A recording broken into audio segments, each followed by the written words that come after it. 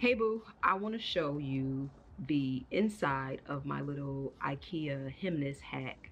Hopefully you liked it. I freaking love it. I think it looks very luxurious. I think that it solves my storage problems, and I can't wait to hack over some more Ikea stuff because it's my favorite thing to do. But I'm gonna do a quick tour so you can see exactly what I house in there, and give you an up close look as to how it actually looks so you can kind of see a little bit better. All right, now before I show you this little Hemnes cabinet, I do want to tell you that the products that I used are not all available. So I purchased the hardware from Home Goods, and then I purchased the contact paper from Amazon, and I'll show you that contact paper up close because it is bomb.com. All right, so this is what it looks like up close. It is very textured. If you rub your hand on it, you can feel the texture. I freaking love this contact paper. As you can see, everything's stapled up, but you can't see it unless you open it. Which, if you're very anal, you could put some ribbon here and then just like put some adhesive down and put the ribbon on top of the adhesive so that you can't see the staples, but I didn't really care. The handles that I purchased are from Home Goods, like I mentioned, and I love them because they have the hexagons. You know, I love hexagons, and they're brush brass.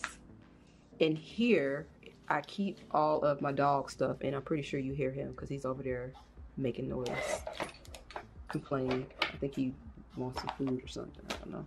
But I keep all of his stuff in here. So we got the pet wipes, dog bags, doggy diapers. He went on this little peeing spree, had me taking him to the vet and everything. I was thinking he had diabetes or something because he just kept peeing, but it went away. So more wipes, and then just some more like dog cords.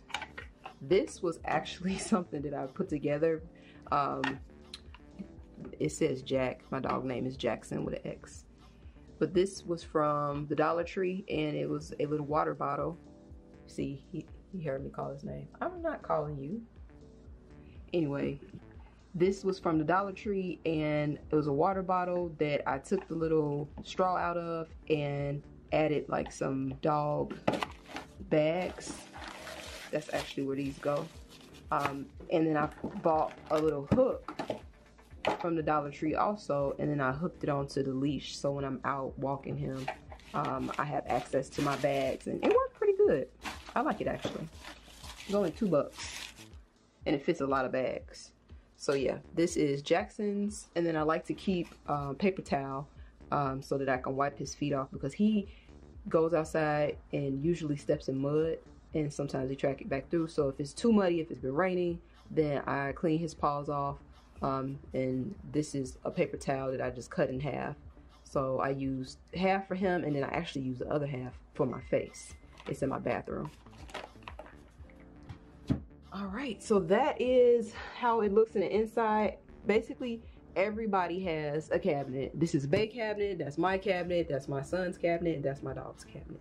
So that's why I say I like this thing, because everybody has a home. Now I gotta give you a little bit of background on this vase here. This is from the Goodwill. It was clear. I bought some high gloss black paint and I spray painted it inside and out, and I think it looks super dope, and it was only like $6. This is a faux arrangement that I purchased from Amazon and Ikea. So these faux tulips are from Amazon, and they come like 12 in a pack. So I bought 2. I'll put the links in the description box below. And then this little greenery here actually comes from another plant. As you can see, I tore the plant apart and then I just stuffed them in here. That is one of my favorite things to do. That's a nice little hack. If you want to create something that has like dimension and all of that jazz, then mix and match your faux plants and flowers. It just looks more dynamic. Moving on, this is from Sephora, and then which is a candle. And then the candle holder is from Bath and Body Works. As you can see, we still have the same hexagon thing going on. Marble, one of my favorite books by Aaron Gates. And this is actually a necklace that was given to me, and I wear it as a necklace sometimes. But when I'm not wearing it as a necklace, then I use it as decor. Because why not repurpose your stuff, right? Why not? But yeah, this is it. This is how the cabinet turned out, and I am loving it. Let me know what you think in the comment section down below. So yep, that is it. And I have a full makeover video coming soon. So make sure you stay tuned, because I completely did this entire entryway over, and it is kind of cute. I must say, I like it. All right, so this is the contact paper, and as you can see, it has a little bit of texture to it, but as you can see, it's not just paper. It actually has like a flat fabric finish to it, so it's kind of hard to pull apart. Like, I don't know if you can see this. You can see the fibers. There you go, you can see it there. So you can see the fibers, which is nice, and this lets you know that this is not cheap paper, and it's not gonna easily tear because it has a fabric, you know, like all real wallpaper. It has that backing to it. So this is actually wallpaper, but I used it on my furniture.